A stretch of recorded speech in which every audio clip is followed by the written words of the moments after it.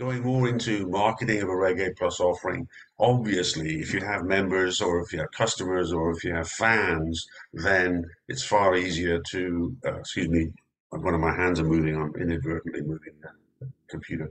Um, Far easier to engage people that know you and like you, and if they love you, so much the better, right? So when we have customers raising money that have a fan base, customer base, and or a lot of transactions going on every day, that's so much easier to raise money where you don't have to spend so much money in advertising outreach.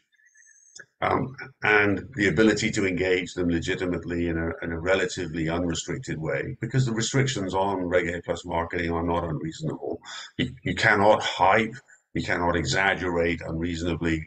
You can't say, we are revolutionizing healthcare. That's too big. You can be specific, you have to be reasonably specific about what your claims are. So the restrictions are, I think, are quite reasonable in how, from the regulators, the SEC, as to how you can market an offering. You can use influencers as long as the proper disclosures are followed. They have to disclose if they're being compensated, how, and what the extent of their compensation is. But influencers can endorse your offering. Again, when it's done properly, influencers these days, social media influencers especially, have a lot of clout. There are some research analyst type firms that are providing online recommendations with modest subscription fees. So there's another source of influence. Not to say that it's easy to win their endorsement, but influencers can be very valuable, obviously.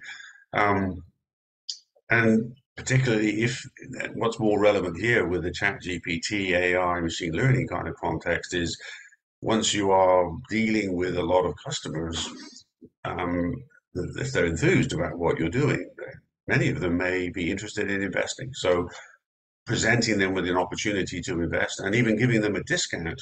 Oh, you just spent $200 on our services. You now qualify for a $50 discount should you choose to invest. Click here to see more.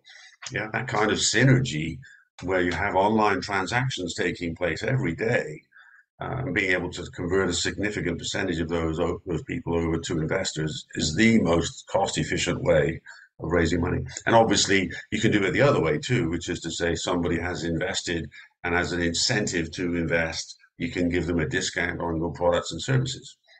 So those are legitimate things that people do on a regular basis in Reg A Plus offerings.